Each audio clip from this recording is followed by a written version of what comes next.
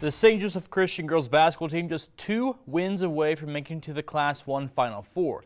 They're coming off a district title win, their first in 10 years, tonight at the Class 1 sectional round, but one of the very best in the state standing in the way. At Civic Arena we go, the Lions taking on defending champs Platte Valley of Class 1.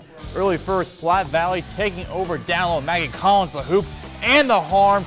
Platte Valley then gets it going from the outside too. Jacqueline Pappard for 3. That's good. Platte Valley leads 13-9 after 1. This young Lions team hanging with them. Lexi McDaniel in traffic gets the bucket. A little later, she's not done. McDaniel in transition. Lions fighting, but Platte Valley's 20-17 at the break in this one. Third quarter, Platte Valley uses their pressure and extends the lead to 9. Going to the fourth quarter in this one, Platte Valley leading 35-26 at this point in the ball game. Now, St. Joe Christian, though, still in this one. This is a young group trying to make a name for themselves, trying to pull off the upset, knocking down some shots. But Platte Valley, one of the best in the state for a reason, keep their distance in this one. Platte Valley advancing to the Class 1 quarterfinals, winning 53-40.